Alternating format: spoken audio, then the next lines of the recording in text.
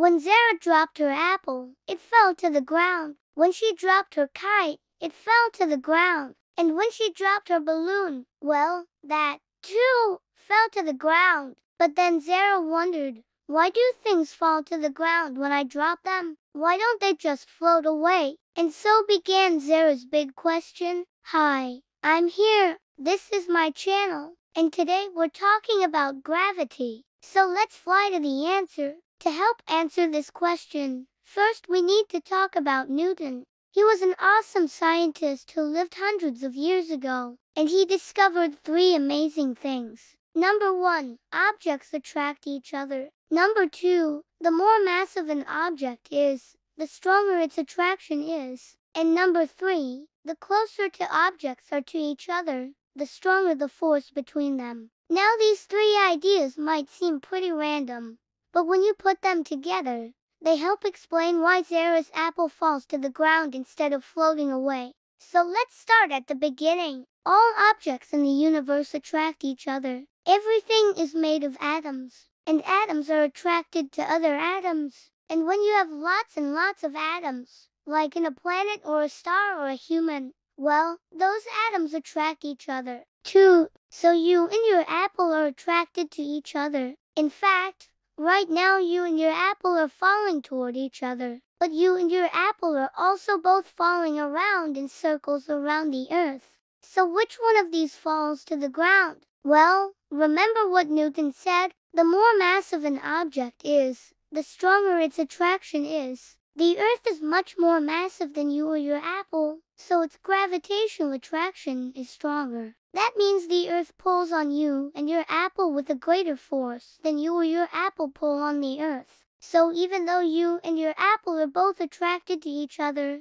the earth wins. So instead of falling toward each other, you and your apple both fall toward the earth. And that is because of gravity. The earth's gravity pulls everything toward it. But wait, you're falling around the earth. Doesn't that mean your apple should be floating away? Not so fast. Remember what Newton said, the closer two objects are to each other, the stronger the force between them. Even though the Earth's gravity pulls everything toward it, the Earth is really far away from most of the stuff in space. Like look up, there's a star 400 times more massive than the Earth. And even though the star's gravity is stronger than the Earth's gravity, we don't feel it because the star is so far away. Only when an object gets close enough to the Earth can we feel its gravity. And the closer an object is to the Earth, the stronger the Earth's gravity is. So even though the Earth's gravity pulls you and your apple toward it,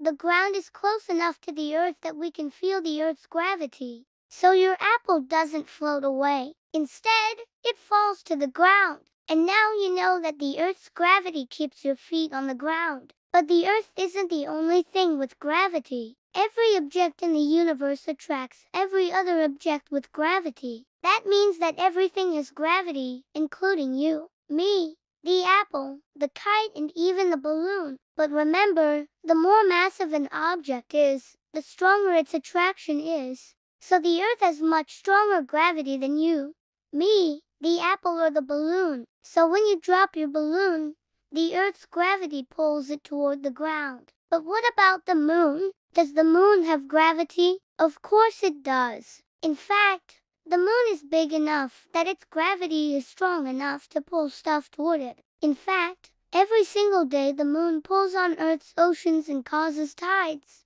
So remember, everything has gravity. And while the Earth has a lot of gravity, the moon's gravity is strong enough to move the ocean. But how could the moon have gravity if it's not made of anything? Well, remember, everything is made of atoms, and those atoms have gravity. The moon is made of rock and metal, which is made of atoms, which means it has gravity. But why does the moon go around the Earth if the moon's gravity pulls it toward itself? Remember, everything is attracted to everything else. And the closer two objects are to each other, the stronger the force between them. The Earth and the moon are attracted to each other, and the Earth is much more massive than the moon, so its gravity is stronger. So the Earth pulls the moon toward it. But the moon is also close enough to the Earth that we can feel the Earth's gravity. so the Earth pulls the moon in a circle around it. And that means the Earth's gravity keeps the moon in orbit around Earth.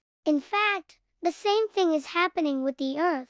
The sun is much more massive than the Earth, so its gravity is much stronger than the Earth's gravity. So the sun pulls the Earth in a circle around it. And that means the sun's gravity keeps the Earth in orbit around it. So remember, everything in the universe is attracted to everything else. And the closer two objects are to each other, the stronger the force between them. The more massive an object is, the stronger its attraction is. And those three laws help explain how gravity works. But why do we call the force that brings Zara's apple back to the ground the Earth's gravity instead of calling it the gravity of the apple, or the gravity of the kite, or the gravity of the balloon? Well, remember, the more massive an object is, the stronger its gravitational attraction is. And the Earth is much more massive than the kite, the apple, or the balloon. So when you drop the apple, the Earth's gravity is much more influential than the apple's gravity. So we call the force that brings Zara's apple back to the ground the Earth's gravity. But wait, you said that everything is attracted to everything else. If that's true,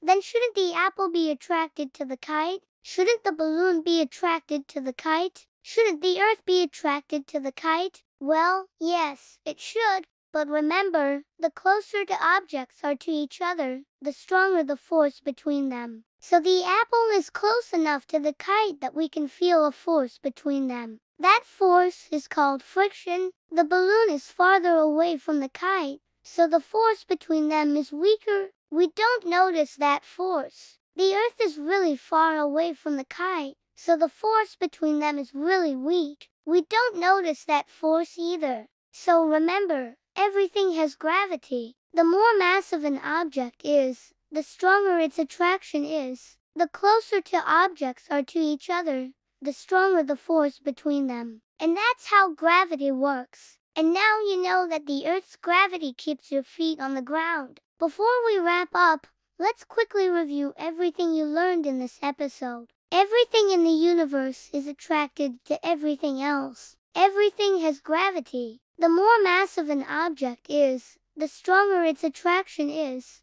The closer two objects are to each other, the stronger the force between them. That means the Earth has gravity, the moon has gravity, you have gravity, I have gravity, the kite has gravity, the balloon has gravity, and the apple has gravity. The Earth's gravity keeps your feet on the ground. The Earth's gravity pulls the moon in a circle around Earth. The sun's gravity pulls the Earth in a circle around it. And when you drop your apple, the Earth's gravity pulls it toward the ground.